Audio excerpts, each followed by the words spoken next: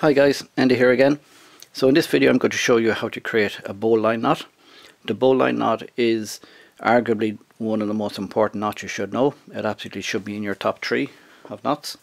And what it helps us do is create a fixed loop at the end of a line like this. So when this is under tension, this loop by design will not collapse, as opposed to knots such as a noose knot or lasso knot. You know, when they are placed under tension, they will by design collapse. The bowline knot will not collapse, so that's a very, very important and useful knot to know. So I'm going to show you 2 methods in this video. The first method, we're just going to start off like this with the standing line running towards us, and we've created a small loop.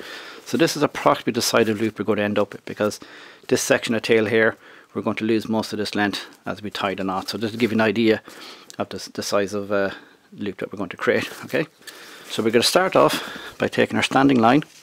We're going to fold it back on itself to create an initial loop.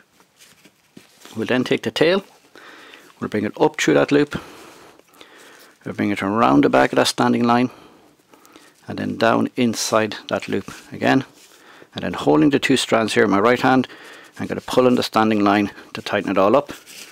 And there's the loop we've created. Important point to watch out for here is that we have our tail come down through the centre of the bowline, then we know if we've tied it correctly. I'll go through that one more time.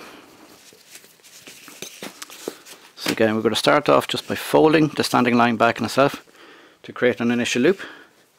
We take the tail and bring it up through the centre of that loop, around the back of that standing line, down inside that loop again, and holding those 2 strands, we're going to pull it tight,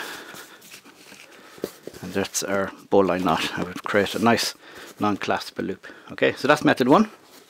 So for method 2, I have the rope running around my back, so I'm creating a very, very large bowline knot here, or bowline loop, that I can stand in, essentially.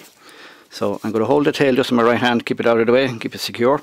And what I'm basically going to do is create a trucker's hitch on this side. So I'm going to do that by, again, folding the line over itself, the standing line, to create an initial loop. I'm going to put my fingers through here and bring through the standing line to create a second loop.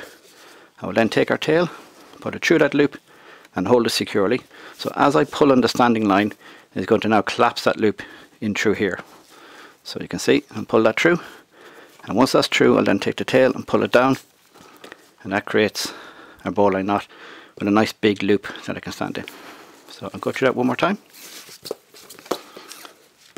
So again, I'm holding the tail just on my right hand side, keep it out of the way. I'm going to fold the main line back on itself, the standing line. I can put my fingers through, grab the standing line to pull it through to create a second loop.